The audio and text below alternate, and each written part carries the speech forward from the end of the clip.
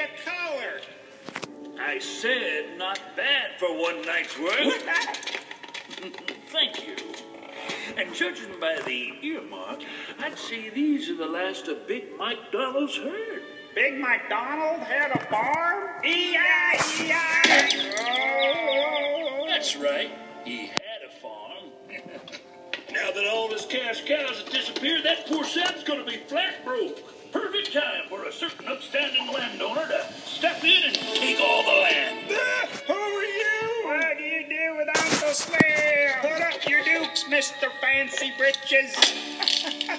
It's me. Hello. This here is the disguise I use to sneak into all them auctions and buy all the land. You brainless monotone monkeys. Shoot, you gotta be the richest land baron in the West.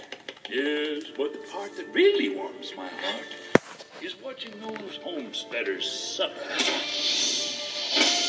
Back in the day, I worked the highfalutinest ranches you ever seen. But those stuck-up ranch bosses couldn't appreciate my talents. Maybe they just didn't like your singing. My singing? Songbirds sing. Saloon gals sing. Little bitty snot-nosed children sing. I yodel, and yodeling is an art. Well, maybe they just didn't like your yodeling. He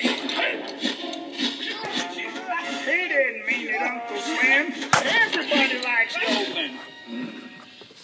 Why, it's one of the funniest, cornball, goofy, silly sounds in the whole West. Patch of heaven! Gil.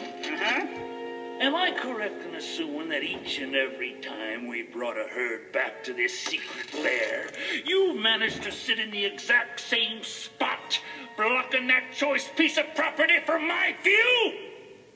This is my comfy place. What? It's called Patch of Heaven, Uncle Slim. Goes on auction Thursday morning. Perfect. Pencil it in.